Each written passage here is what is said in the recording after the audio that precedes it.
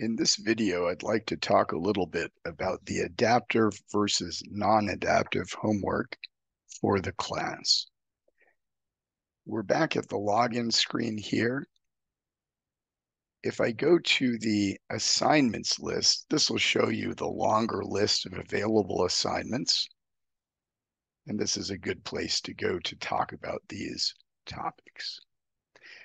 For the adaptive homework, that is topics 1, 2, and 3, you'll have a total of 79 skills that you'll want to complete in weeks 1 through 3.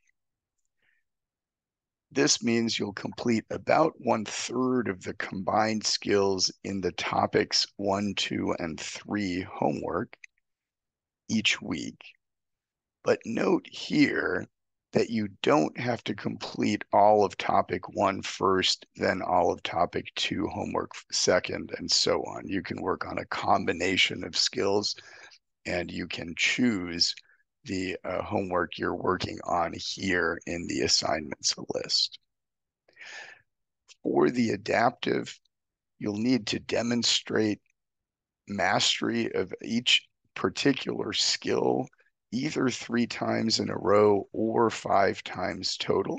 We'll demonstrate this in a later video. You can access it here through the assignments list, or you can also go through that Pi progress goal that you saw on the login screen. Your midterm exam and midterm exam review also relate to the topics 1 through 3 homework. Primarily, it's going to be the topic 1 homework with a little bit of extra thrown in there. You'll have those exam and exam review assignments available starting in week 2, and you can take them at any time.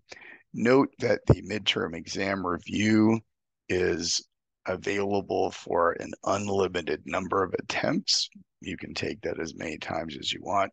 The midterm exam, you can take up to 3 times. Your highest score is the one that counts. For the non-adaptive homework, there are 4 topic 4 homework through topic 7 homework. Here, you can work on these separately as well. And for those, you'll complete each question correctly 1 time. As soon as you do that, you'll be done.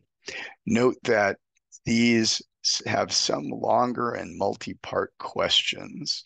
So although there are fewer questions in a couple of the homework, topic 6 has 11 questions, topic 7 has 16, as opposed to 23 for topic 4 and 21 for topic 5, you'll still want to set aside an appropriate amount of time to handle those longer and multi-part questions.